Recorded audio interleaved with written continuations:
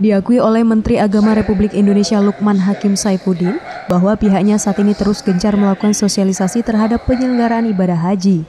Hal ini dilakukan agar masyarakat yang termasuk sebagai calon jemaah haji tidak terpengaruh dengan sejumlah permasalahan yang telah terjadi beberapa waktu lalu, yaitu mengenai visa haji. Pihaknya mengatakan sekarang terus melakukan 2 langkah sekaligus, termasuk salah satunya ialah sosialisasi tersebut.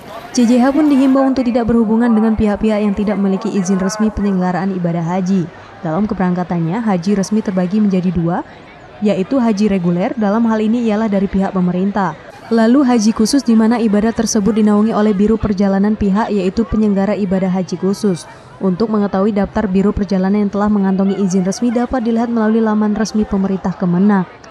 Bahwa jangan berhubungan dengan pihak-pihak yang tidak memiliki izin resmi untuk memberangkatkan haji. Haji hanya ada 2 yang resmi memberangkatkan. Pertama pemerintah, itu haji reguler. Dan kalau haji khusus itu adalah Biro Perjalanan Haji, PIHK istilahnya, penyelenggara ibadah haji khusus. Menak RI pun mengatakan di luar dari daftar tertera dari laman Kemenag, masyarakat pun dihimbau untuk jangan sekali-kali mempercayai Biro Perjalanan tersebut. Sekalipun jika menawarkan harga ataupun tarif yang murah, sebab apapun bila tidak memiliki izin pastilah biro tersebut akan bermasalah. Isnanto Fitriansa, Silambari TV.